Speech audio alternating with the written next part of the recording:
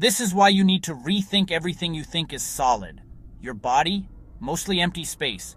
Let me explain fast. Okay, quick tour. An atom has a tiny dense core called the nucleus. A fuzzy cloud of electrons buzzes around it. Size check.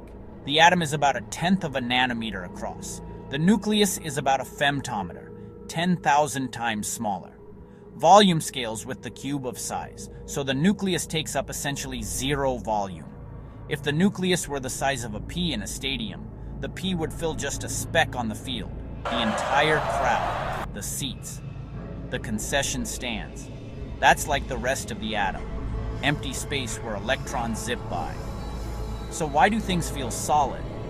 Electromagnetic forces keep electrons from passing through each other. Quantum rules, the Pauli exclusion principle, stop electrons piling up. Together, they create the pushy, solid feeling we call touch. Bottom line, matter is mostly empty, but forces make that emptiness feel real. Mind blown? Good. Now go impress someone with it.